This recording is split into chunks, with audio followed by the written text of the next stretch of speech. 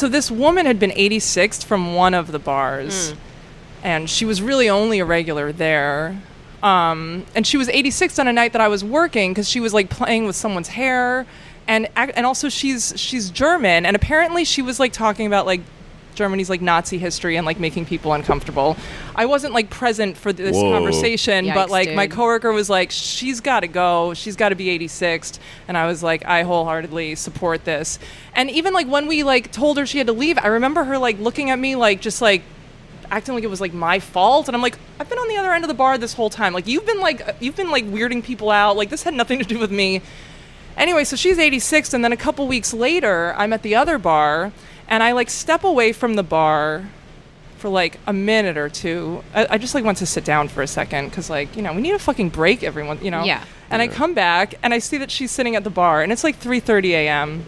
And I say to my coworker, Eric, I'm like, oh my God, she's 86th from the other place. And he's like, all right, well, let's just like, it's just going to make things worse if we like take her drink away now and tell her she has to go. Like she's already It's too paid. late. Yeah. Yeah, like let's just hope that we can end the night with nothing happening, which like, of course, did not happen. So it gets to be like 4 a.m. She still has like half a glass of wine left. She's talking to these like other people. The bouncer, Joe, he like wants to get the fuck out of there, and he's Classic like bouncer. Yeah. And he like takes the like she's like away from her glass and he takes it and he's like, I'm gonna pour this out. And I'm like, don't do that. She's going to think it was me. He's like, no, she won't. It's 4 a.m. I'm pouring this out. I'm like, Joe, you don't understand. We have a backstory. And she had made eyes with me. She even like made a face like, shh, don't tell. Old German lady? Yeah, That's or so young creepy. German lady. Okay. Or no, I shouldn't say. All right. Yeah, I'm mid. like, I know. Yeah. I know who you're talking about, maybe. Yeah, I have her. I Is have she her blonde? headshot on my phone because she is blonde. I think I know who she is. Wait, you know this this as a customer? Wait, we have to figure We'll this out talk it. after. We'll talk about it later. Yeah. Okay. So basically, so like he pours the fucking wine out, and like she had acknowledged me, like she knew me from the other bar, of course, and she had like made a look to me like, shh, don't tell them that I'm 86, and I was just like, oh God, that had happened like when she first got there.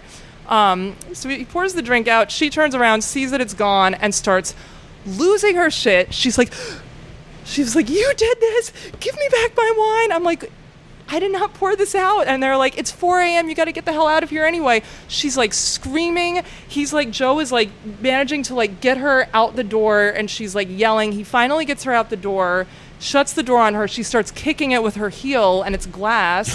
So he's like, fuck. So he opens the door, but he's like blocking her from coming in, and she's screaming. She's like, that woman, that comedian, she thinks she's a comedian, but she's nothing. You're nothing. I was like, I know, I'm nothing. I've already given up on my dreams. Like, don't even. And like, we call the cops. The neighborhood's like waking up. We get like 2 phone calls. They're like, you have a crazy woman outside like screaming. I'm like, we know. So everyone on that block got to hear about my like failing comedy career. Oh man, that is so funny. And she yelped about us In like a German accent. Oh my God. She yelped, and I did screenshot because I knew that I wanted to tell this. Long story short, I'm not going to read the whole Yelp, but like in the middle of it, well, it starts with like wannabe Coyote Ugly type of bar, but without the bras and simply just ugly bartenders. Oh, shit. Oh, how we miss hogs and heifers. Like, and then she goes on and on and on. And then at one point she's like, mostly they are frustrated and failing comedians, musicians, models, etc. We have no models ever at the bar. And she just said ugly. Yeah, Oh, I know. man. I love just like the idea of a German woman just like, you're nothing Weinberg. Yes. You'll never be nothing Weinberg. Just getting dragged out the window. It's all, yeah. Oh, man, My that rules. ultra Jewish last name. Yeah. Oh my God. That I think was like the craziest. That was up there as the that was my number one craziest night. Yeah. Yeah. I have like a crazy story that's like also sad, but like still funny. There's a super old dude named Dennis that used to come to a bar I worked at for years. I mean, when I say super old, I mean like he was like hunched over. He had like little turtle hands, like really hard, gnarled fingers. Would try to like touch people, like touch the girls that worked there and whisper like random gross shit in their ears about coming home with him and stuff. God. And he was like cute and tiny too. and he would always order Absolute Courant. And then he would always, like, when we would close him out, he'd be like, I have money in here somewhere, and pull out like horse racing tickets from the 70s. Oh my! He lived across the street, but he would get a car service to pick him up and bring him across the street. Oh my God. Yeah. I feel like I've had customers. And he was too little to like get up on a bar stool, so he would sit on empty beer kegs in the corner.